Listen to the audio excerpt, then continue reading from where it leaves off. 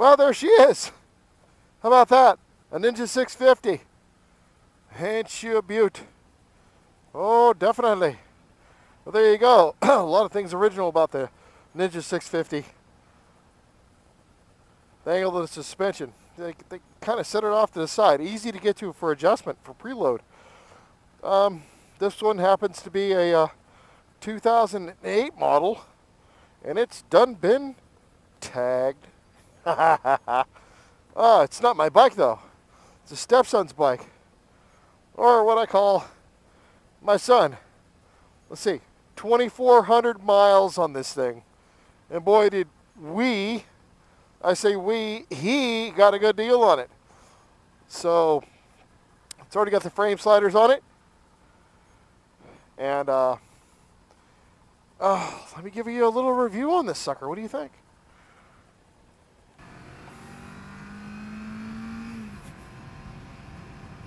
All right.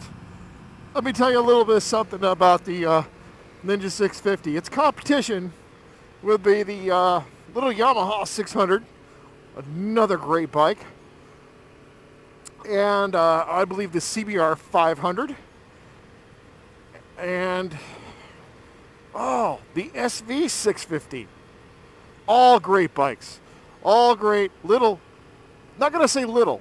Some of them are fairly large. This one I'd put on the large side. The SV on the large side. The Honda a little smaller, and the Yamaha on the medium side. But I'm going to tell you, for as far as commuting, getting around town, I'm going to crack the visor. There we go. As far as commuting and getting around town, you can't beat these bikes, especially at their price point.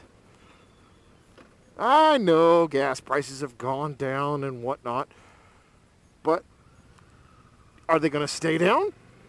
Highly unlikely. A little misshift there. Highly unlikely.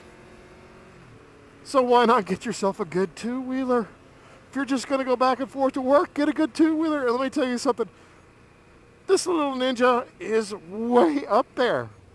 And I'm sure if you dress this thing out right, got yourself some side bags, got yourself whatever you need, this would be an excellent, excellent cross-country little side road tourer.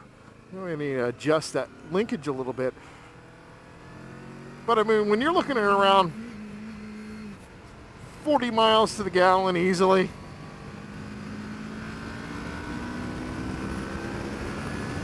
plenty of power. Look at that. We touched 80 really quick. This bike almost can't be beat. I say almost because you guys are going to come up with other bikes in this category that'll be like, that'll probably blow it away or whatever. But for the price, you're coming in at under $7,000 for this thing. The aftermarket parts are phenomenal for this thing. That, you know, if you drop it, wreck it, scrape it, whatever, replace parts, go naked, whatever, they're out there because this production line's been up there for several years. It's kind of like buying a GSXR. I went there. Yes, I did. It's kind of like buying a GSXR. The parts are there. So I don't know how or why you would pass this up. Now, I'm not going to tell you the price we gave for this. It needs to be tweaked a little bit because it'll vary in your area, but this bike has almost no miles on it. It's barely broken in. And let me tell you something. Weighing in at under 400 pounds, this thing is really, really nimble. So if you're considering this for your first bike ever, yeah, you should. Honestly, because you won't get bored of it. I haven't. And it's freaking butt-ass cold out here.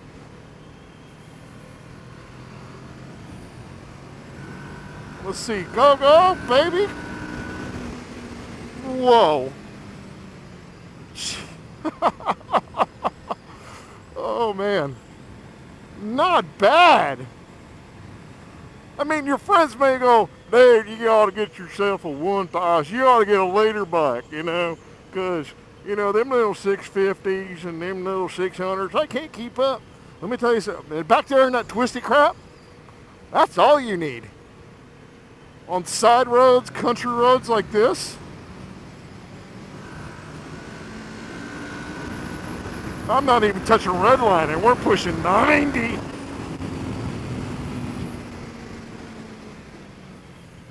Now's about fourth gear. Yes, fourth.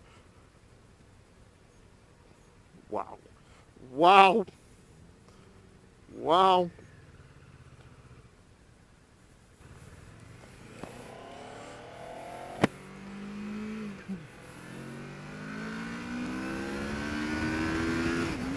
That was a second gear pull. There's a third gear pull. Third gear, I touched, that was third gear pull, 90 miles an hour. Wow. Really? I could see why people would want this bike. Round town, country roads. Hell, I don't know what this thing will, I don't know, at touring speeds, you're looking at, you know, a constant 80-ish miles an hour. The vibes aren't that bad, really. I mean, I feel about the same in my Z1000 through the bars. And this thing's great, you know, it's super freaking light. It's nimble. Is that the word? Definitely the word. Definitely the word, nimble. And she turns in like nobody's business. Holy cow. The brake's a little vague, but not bad.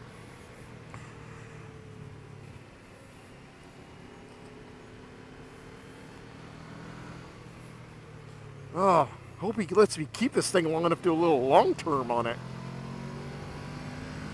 And it's, let me tell you something, the power is not intimidating.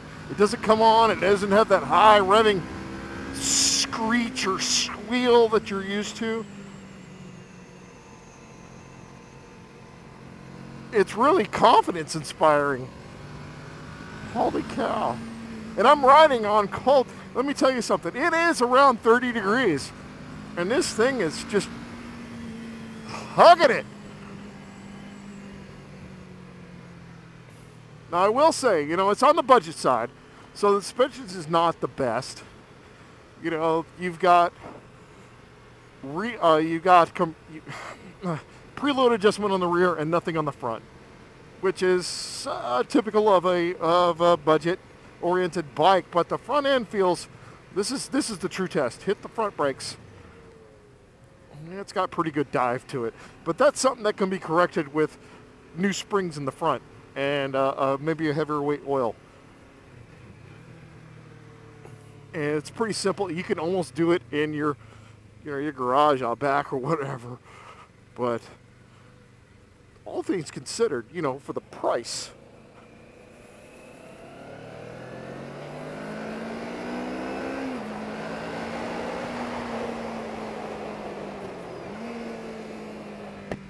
a great bike. You know, and your insurance is going to be far less than, say, a Super Sport 600, 1000, what have you. Big 1400 something or other. But, yeah, where can you go wrong? You know, 40 to 50 miles to the gallon. Lightweight, relatively inexpensive. And, let's see here. Let's see. I'm 6 foot tall, and I'm like basically all leg, but flat footing, and I can stand off the seat, and I feel like I've got another 2 inches below my ass. So, flat footing this thing for somebody around 5 feet something shouldn't be too bad.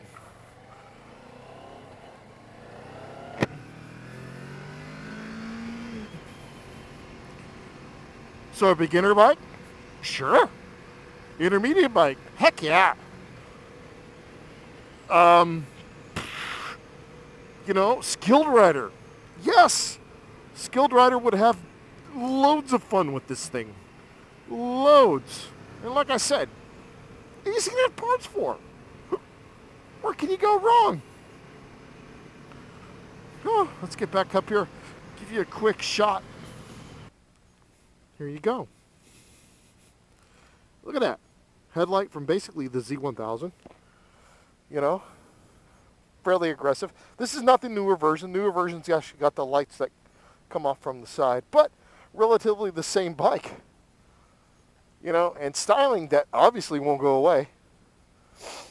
Oh. Now, if you feel like you've got to change the exhaust, change the exhaust. But I'd honestly say, leave it alone. Save your pennies. Save your dollars.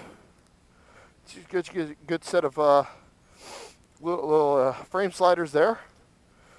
You know, maybe invest in some new tires when you need them, some lube for your chain and whatnot, and just ride. Just ride the thing. You can't go wrong with this. It's exciting. Oh, on that note, me and the little 650 are going to go home and make mad, passionate. Sarge out.